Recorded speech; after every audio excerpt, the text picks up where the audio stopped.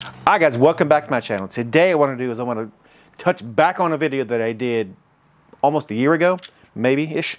And that is about this switch right here. Now this switch has a GFI made into it. Now I did a video and I had a pile of questions and, you know, very excellent questions. Stuff I maybe briefed on, very small, but today we're really going to hit the switch hard. We're going to talk about more things that you can do with it to make it safer or make it work in your favor. Now, one of the questions that I had was, since there's a switch on the top, can I not just put this wire into the hot, right, instead of making a bunch of joints in there and putting a whole lot of wire nuts in the box, kind of simplify it. So I'm going to tell you first what I'm talking about, then I'm going to show you. So we're going to go in that order. So what we're going to do is, it does not matter on this switch. This is your switch. It says it right on the back, switch output. It does not matter which side you put into the hot. It does not matter. But you always, on any kind of device that you get, always need to make sure that that is the case. On this one, it does not matter. So if you want to put this one on the hot, so be it, and have this one for your switch leg. Or if you want to have this one for the hot, this one on the switch leg, these do not matter, all right, at all. Zero, does not matter. Now, you can make a pigtail on these, put a hot here, and then put a hot here. So you'll have basically two separate hots, but it'll be the same hot in the box. We're going to go over all this in a second. I'm just giving you a heads up. All right? Or you can put this into the load side, put your hot into the line side. When you turn the switch on and off, it works perfect. When you hit the reset button for the GFI, or if it trips out, it'll turn your light off. Some people really want that for their bathrooms. Completely understand. If you have a light over the shower, some people do. I do. If you have that and you want to make sure it's protected with GFI protection, you can use it for that. You can use it for your fart fan, or AKA exhaust fan. Or I should say exhaust fan, AKA fart fan. I'm going to show you how to wire this thing, and we're going to talk about the protection of it. You know, it's GFI protected, so we're going to talk a lot about it, and, well, not a whole lot, but we're going to talk about how to wire it. Now, I will say, once I move it back here and you see this box, you're going to say, oh my gosh, Mountaineer Outdoors, you have Wagos. You're right, I do. Only for video purposes. I'm going to touch very lightly on this Wago again. Today is January 19th, 2023. I hate Wagos, okay? I'm going to be honest with you and tell you the simple truth. They suck. They're perfect for certain things. I'm going to do one more video on Wagos, probably sometime in February, March. Talk just a little bit about it, about my opinions, and where they are good. Because I have had about a year experience now since I did my first Wago video. And I have some updated, but we're not talking about Wagos. But you are going to see some here, so don't be like, oh my gosh, he's using Wagos and he talks bad about them. Yeah, I do talk bad about them because they suck. But anyway, so what we're going to do is I've got a mock situation right here, kind of the same thing I had before. And we have our power coming in on the bottom and our light switch legs coming in on the top. Now, you know, you would put this in case, you know, like let's say you're in your bathroom, for instance. And a lot of older bathrooms do not have a receptacle anywhere. Mine didn't, so I had to add one. I didn't add one of these because obviously I can wire the way I need to, but I'm not saying you guys can't. But this is an awesome option if you have a neutral in your switch box. But without a neutral, it will not work at all. So plain and simply, it will not work without a neutral. But what we're going to do is I'm going to take you over to this. I'm going to bring the camera real close. I'm going to show you exactly what terminals to use on here. Everything is labeled on the back. Let's start right there. So everything is labeled on the back. So I've told you before in my GFI videos, if you don't know how to wire GFI at all, look up here in the corner. Right there. And you should see the video of how to wire GFI. Now that video is old. Maybe I should do an updated video, but it's really the same for all GFIs. But if you look on the back of these, they say line, load, and this one has these two wires on here, and they say output. So don't get confused when you see the output. I'm like, oh my gosh, you know, what do you do? What do you do? What do you do? You just wire it like I'm telling you, because I'm telling you it will work. I'm going to walk you through it here, and then I'm going to show you in real life. All right. So what we'll do, we're going to do it the way I did it first. So basically how this works is your hot goes into here,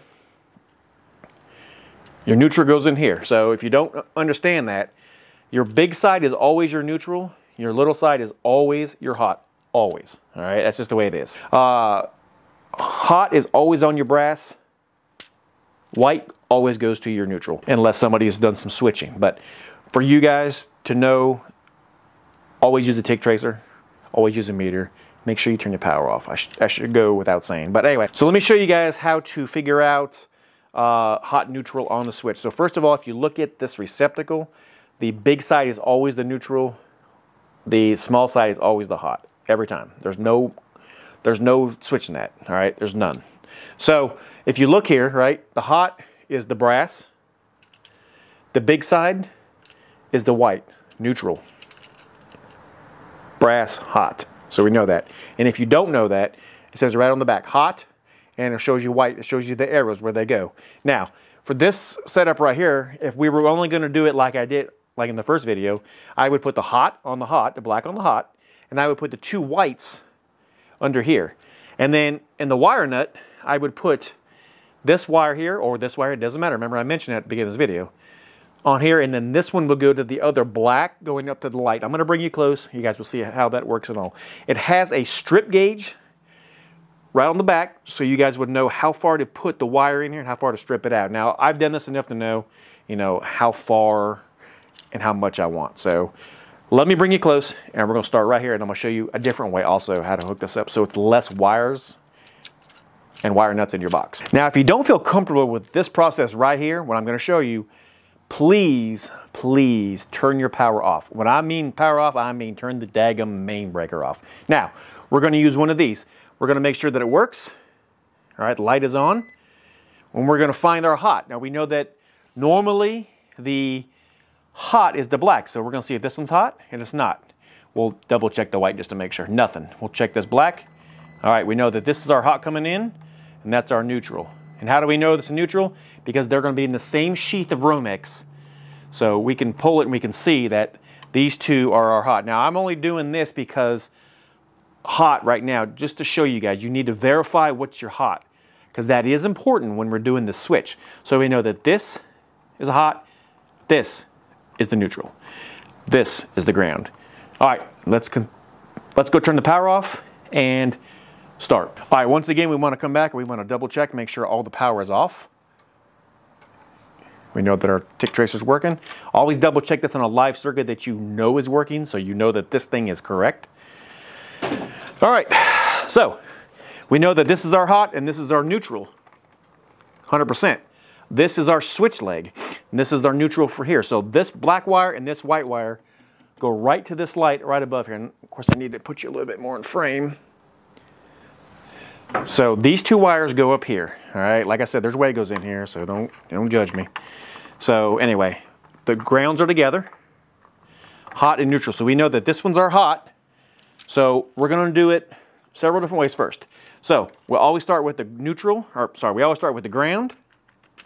We'll put it on. All right, so what we'll do next, we know that we always go ground, neutral, and then hot. And we know that this is silver and this says white.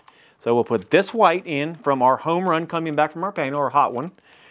And then we'll put this neutral, which goes up to the light. We'll also put it right into the neutral. And we will tighten it up. All right. Now, what we're left with is the hot. And we need to go to the line side of the hot, which is right here. So we can do one of two things here. We can put these two together and then run one wire down to here, which we don't really want to do that. So what we're going to do is we're going to put this right into here. Actually, we'll put it on this side. So it goes right into the hot. All right. And we will put this wire right into the other hole. Now, stranded wire is kind of, you know, what's stranded wire? All right. And then what we're left with is the wire. This black one goes up to this light. And this is the other side of this switch. So these two wires will just go together. Now, please forgive me as I use a Wago, because it's easier for me to detach this and keep on rolling with this video. Otherwise, I would never do this in real life. All right, so you see how this goes? This is our home run coming in, goes right to the line. This hot just plugs right into the hot right here. All right, let's flip it around and show you the neutral. We took the whites from the line side and we put them together. Now that's not in there all the way, so we need to fix that. You need to be very, very diligent about doing your wires where they're all the way in there, because you do not want anything loose ever, especially not on electrical. All right, so both of our neutrals, the one going up to the light is in here and the one coming from home. The other side, the only wires you have left was the switch, the black one, and the black switch part. So don't ever do what I'm going to do in real life. Always do it safely. In other words, don't have this hanging out like this. Don't turn your power on without it being safe. Now, I'm doing this so you guys can see, because this is the only way you guys can see. All right, so what we'll do is we'll turn the power back on real quick. All right, power is on. All right, so the switch is on. All right, so what we have here is we have the GFI that is tripped. We'll put it in there and we'll make sure that the light works, and it does. All right, boom, boom, boom, boom. All right, we want the GFI to trip. We'll test it here. All right, and it's not working now. And we just test it like that. All right, and the light stays on no matter what, whether the GFI is tripped or not. Now, let's say that you want this light to be GFI protected, okay? So what we're gonna do is, we know that this circuit is hot. So I'm gonna go turn the power off. When the light goes off, this should be dead, but we'll check it again with our tick tracer just to make sure, because we always wanna be safe. Safety first, guys. It only takes a second just to make sure. All right, let's see. We know that my meter's on. All right, it's all dead. So what we got to do to fix this so this light is actually GFI protected, come in a little closer and I'll show you. So we're going to dismantle this. All right, I'm going to dismantle all of it. We're going to start over from fresh, because I think that's the most important way to do this, so you guys can see exactly what I'm talking about. And put that one on there good, didn't I? All right. So we do know, once again, that this right here is our hot. This is our neutral. So these two are the ones we're going to be working with, hot and neutral. All right. This is the hot for the light, and this is the neutral for the light. Now, to make this light be protected by GFI circuit, all right, what we're going to do is, remember from that video, line brings in, so line is coming from your panel. So your hot, always the one that is your hot, is your line. So line brings in, it goes to the line side of your GFI. So what we got to do is, we're going to take, we already did our ground, we're going to take our neutral and we're going to stick it in the white. All right, and we're going to, on the line side, so the main coming in, the one coming in from the panel goes to the line side. We'll take the hot, we know at a known hot, that we know this 100% is hot, we need to put it into the line side, just like that. And we will crank it down. Now what we're left with, the hot is done. Now we need to worry about the protected part of the GFI. So we know that line brings in and the load takes out to the whatever you're using. So whether it be a light or another receptacle or whatever, we know that the load is what is going to be doing the work, like the light, another receptacle, so on and so forth. I know I sound repetitive, but I want you to understand that. So this is, I'll tell you what, since we did it the other way before, just so you can see that I'm telling you the truth and it doesn't matter, we'll take this, we'll put this one on the hot this go around. So we know that this one will go into the gold screw, like that, because it's hot. So we'll put it in there. Take the neutral from the light and we'll stick it in the neutral side of this load side of the GFI. All right, we'll make sure it's good and tight. And what we're left with, guys, is basically the same setup. We have the light black, which is going up to the light, and then our switched hot going to the light. So we'll take Wagos again. I know I shouldn't say these things are junk and then use them right. But anyway, we'll take these and we'll stick them in. All right, now when we turn this back on, I don't know if the light will come back on, but regardless, it'll be GFCI protected. So let's move the camera back and try it again. All right, and it didn't come back on, so that's good. Or is it? All right, so we know that it's not tripped, so we'll turn the light on, see what happens. All right, so that means this receptacle is not tripped and it's ready to go. So what we'll do is we'll trip this receptacle and we'll see if indeed that goes out. And it does. So this light now is completely dead. It'll save you from a shock, hopefully, right? Knock on wood.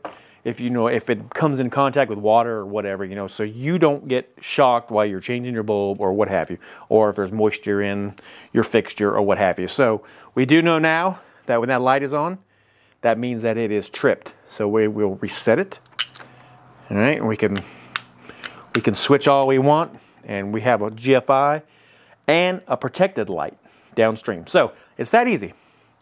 And I know it looks complicated, but if you take it step by step, you won't have to worry about it. Okay, and that's all there is to it. Now, I did use a screwdriver in my video, and I really, really like the screwdriver. Guys, I'm telling you, awesome piece of equipment here. Just so you know, it has Phillips on one side. You pull it out, put it back in the other side. Boom, now you got a flat. Wow, huh? Pretty cool. But it really is good. It's a really, really great screwdriver. So I'll leave a link down below. If you do, please make sure you use my link.